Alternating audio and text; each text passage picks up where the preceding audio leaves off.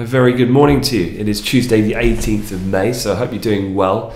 Don't forget, if you're watching this on YouTube, to like and subscribe to the channel, and you can also check out AmplifyLive.com, where we do have absolutely free access to our Trader Hub portal, so do check that out. But otherwise, let's get straight into it and talk about what's going on this morning. And a little bit of recovery from generally a lower close that we had on Wall Street last night. The Dow closed down about 0.2, similar close to the S&P, the Nasdaq slight laggard down about 0.6%. Overall though, things generally a little bit more positive in Asia overnight, and index futures trade higher this morning going into the European swing.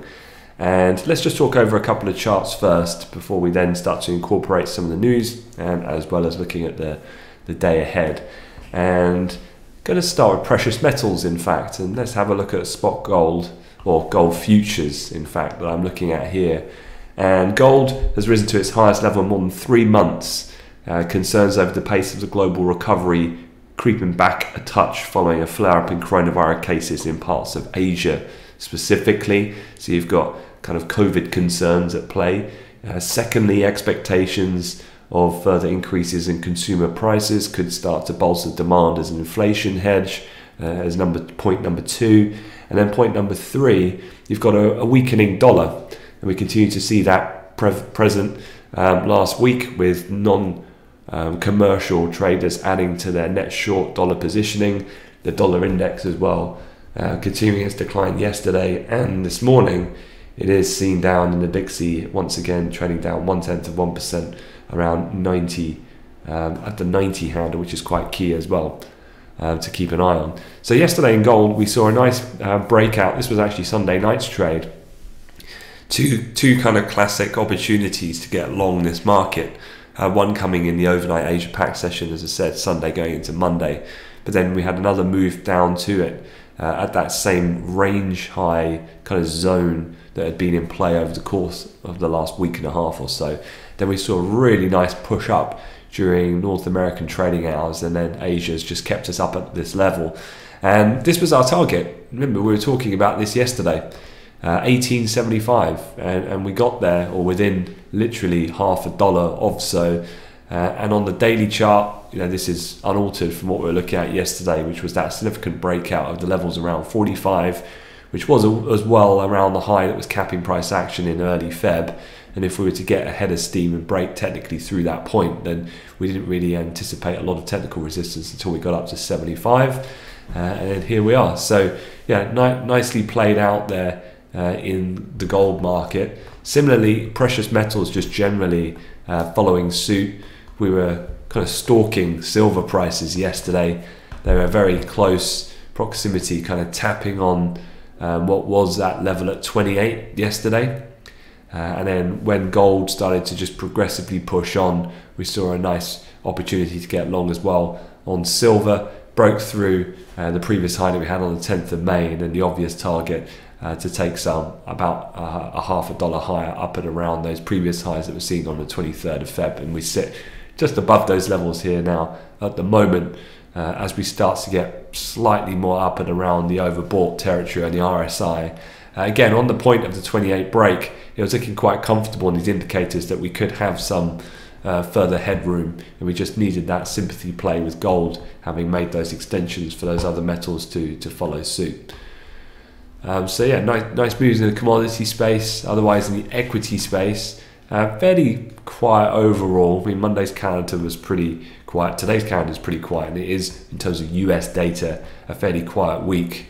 But the Nasdaq 100 still keeping an eye on this rectangle here, which was going back to the highs we had back on looking at the 2nd of May, that double bottom on the 4th and 6th, and then although a little bit rough and choppy around the end of last week, it has held, and we're right back up there testing at the moment after initial declines that were seen in the futures market really this time yesterday. That'd be quite key. Again, any break above that, things could get more progressively bullish on a bit of a further reversal from the sell-off that we had last week. Unlike some of the other indices, the Nasdaq still got a little bit of way to go before we start taking back some of the selling pressure that was seen at the start of last week on Monday's session in particular. As far as the S&P is concerned, just have a quick look here.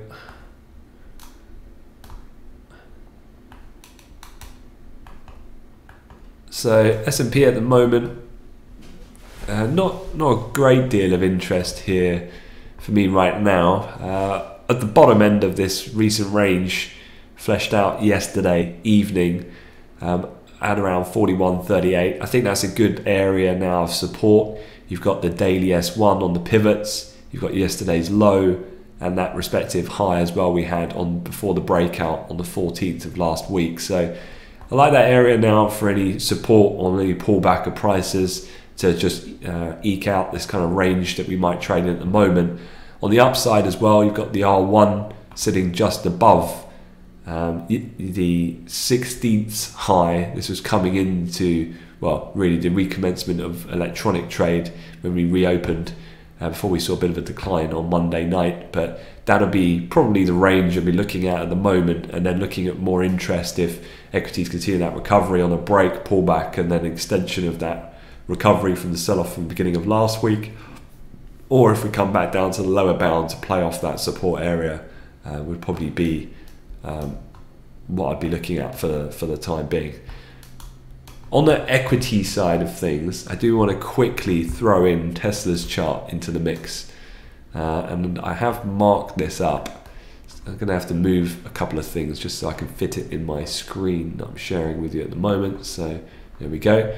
And we're looking at Tesla shares. Now, obviously Tesla have come under some pretty extreme pressure, really, and it's been pretty persistent. I mean, if we go from where we were literally year-to-date highs, we're already seen on the 25th of January. It really wasn't that long ago. But if we go back up to when we were trading in Tesla, which was basically 900, to the lows we printed yesterday, we're off around nearly 40% in Tesla shares. Now, as you can see, after Cathie Wood came out and she was selling some of her holdings in Teslas, at the moment, you remember, she was kind of freeing up some cash, it seemed, to get into Coinbase, of which she's feeling a bit of pain at the moment, but filings would show she continues to be quite an active buyer and dips in coin. But here in Tesla, it's just gone from bad to worse almost. And the reason why I'm talking about this is because there's another little string to that bow that's come out or been unveiled, if you like, from a short position that's being built up by a very infamous character in markets. But here you've got Elon on SNL. You've got China production issues that the car manufacturers faced, just given some of the ongoing tensions as well between, on the state level, US and China. You've then got the U-turn on Bitcoin payments, and obviously cryptos had some high volatility, particularly downside in Bitcoin over the last couple of days as well. Stabilized a little bit at the moment. 542 obviously is a really big level of support on the downside, as you can see marked up here for the 2nd of December and on the 5th of March. Any breakdown of that, I would say we run down to 500 ASAP if that were to be taken out. Now, the reason why I'm mentioning this is because we had a lot of filings from hedge funds last night, and Michael Burry, who you probably realise from The Big Short, obviously very famous individual from shorting in the financial crisis subprime, and he basically has come out and it has revealed that his fund has reported put options on 800,100 Tesla shares. Now, that position size is worth roughly around $534 million. So it's going to be interesting to see. I'm sure Elon is going to bite. He almost always does. So I'll be expecting a tweet probably from him today to try and defend himself. But yeah, another kind of meaningful development here that I can kind of annotate on this Tesla chart. And I'll be interested to see, although timing specifically, it's quite difficult to get a real nail down of when Burry was starting to build up this position, but it definitely has been accumulating over the period of the first quarter. So it'd be interesting to see how Tesla shares open when we get underway a bit later on. I'll keep you updated in the community about its pre-market movement. Otherwise, the other chart I wanted to quickly mention was WTI crude, and despite some of the things that I mentioned that are lifting gold, which is a slight apprehension on the COVID situation coming out of Asia, overall the Western world, touch wood, thankfully at this point, is moving along on cue, if you like, in terms of the US and also in the UK, at least in the latter for now. Obviously, we continue to monitor with vigilance the Indian COVID variant situation. But with WTI crude, we've always remained quite bullish here at Amplify about the idea that reopening, further airline travel, that's only going to pick up and increase. Whether or not it gets disrupted by this Indian variant now globally or not, the point is in the future there will be a return, a normalization, if you like, in terms of the physical demand for crude oil. And so just having a look at oil here at the moment, I'm going to flip it over to a daily chart and this is what I'm looking at. So this is going back to give you a bit of idea on the axis on the bottom. Sorry, let me just change over here. This is what I'm looking at WTI crude. 2018 is here when we had the peak up at around 75 bucks. You've then got 2019 here, which was when April 2019 we hit a high around 66, 76. Close proximity to that as well at the beginning of 2020. Before then the pandemic hit.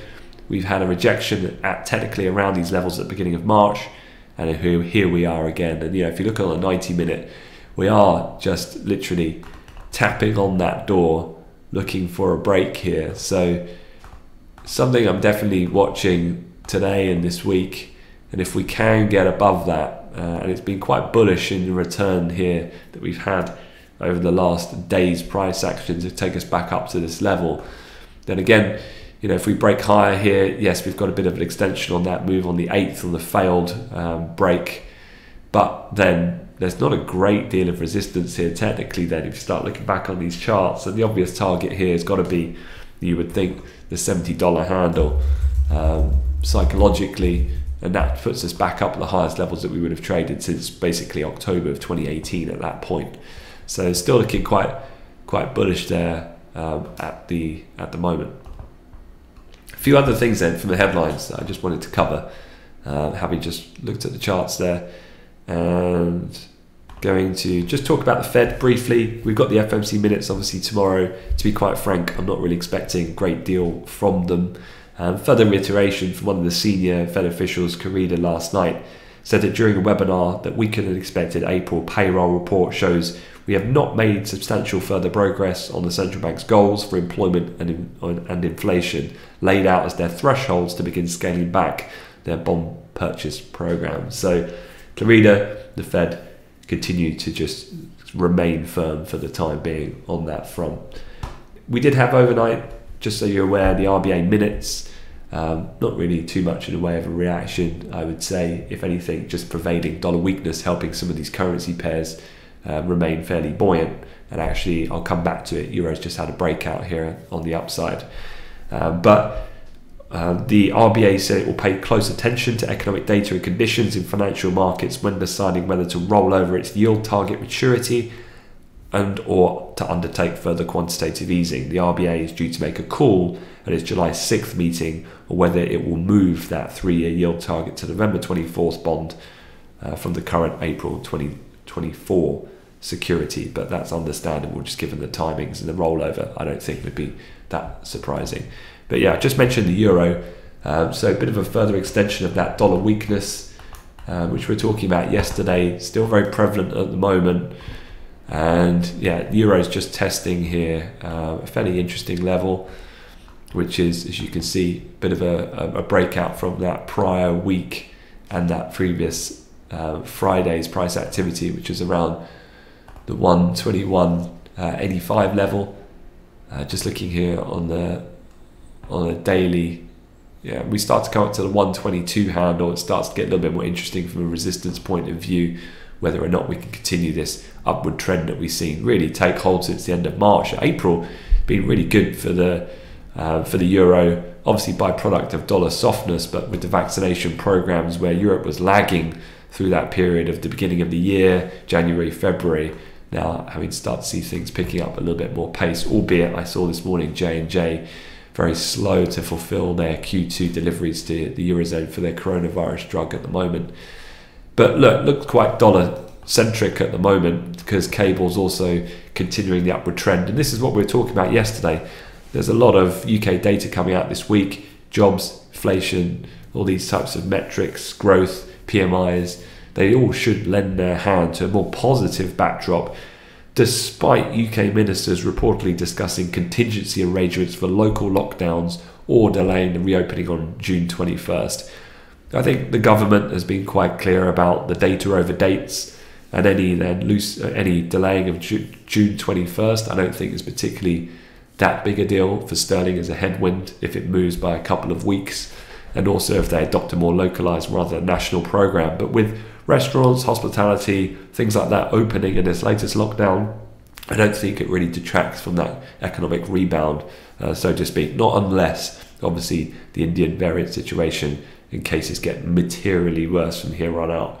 ITV's Peston did report that the prospects of a final easing of lockdown restrictions in England going ahead precisely as planned on June 21st are close to nil, according to ministers and officials. So you can pretty much take it now that it's probably unlikely to happen in that current complete restrictions being dropped form.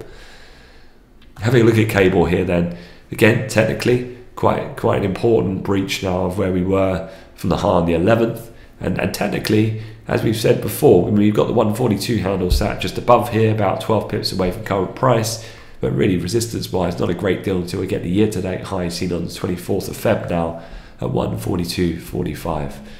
We have had the jobs data out of the UK this morning, not really a focal point to be quite honest with you, not with furlough still in play. The ILO unemployment rate 4.8% versus expected 4.9%. But the thing is about those jobs data is the government's strategy of adopting furlough until September is allowing then kind of companies to keep people employed through then allowing the economy to reopen through May, June, July, August. And by that point, the economic activity should have really picked up a lot of pace. And it means that perhaps then a lot of these employees might have survived the worst of the pandemic crisis, potentiality of being laid off, and at that point there's enough demand there to warrant them keeping their position, and the unemployment spike never actually materializes, just given the rollover and length of that government job support scheme. All right, quick look at the calendar then for today. And we do have at 10 o'clock the Eurozone Q1 GDP flash estimate, and you've got the employment figures as well, so just keep an eye on if you're trading European products. And then this afternoon, pretty quiet overall, building permits, housing starts coming out of the US at 1:30. From a speaker's perspective, ECB President Lagarde does speak later this afternoon at 3 p.m, but she's speaking at a student award ceremony. No text is expected there, and given the theme of the conference, not expecting any market moving commentary.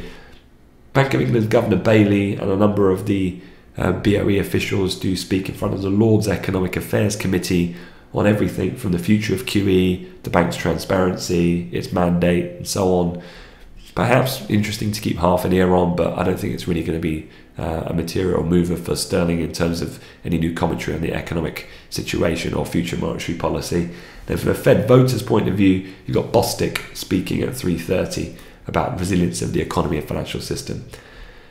Probably one thing to keep an eye on as well pre-market is not only Tesla, as I mentioned, but also the kind of brick and mortar retailers. You've got Wal-Mart and Home Depot going to report pre-market, two of the bigger kind of names in that space, and obviously coming on the back of whether or not there's enough firepower left with those last stimulus checks that we saw going through January and March to see how these guys actually performed, but amid also those COVID restrictions in America. So that is it. Gonna let you guys get on. So set up for still, although calendar-wise fairly quiet, still looks like a pretty interesting day could unfold. So good luck, and I'll see you in the Amplify Live chat room. Thanks very much.